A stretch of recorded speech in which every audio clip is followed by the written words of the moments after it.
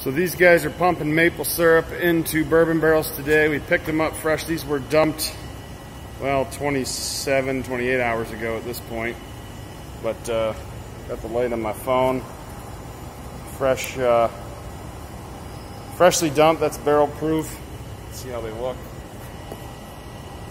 Each one's got a little bit in it. Some a little more than others.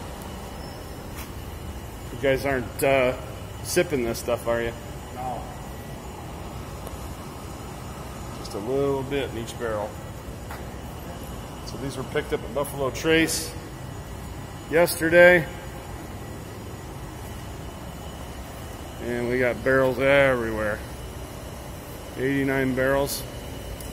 Let's see if these are still warm. So they heat the syrup up. Oh yeah, still warm. Still warm. They heat the syrup up.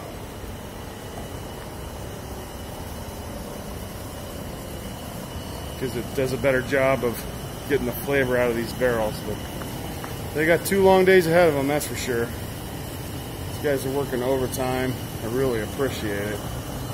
So this is Van Winkle 15 year. So this was filled in 2005. 2005.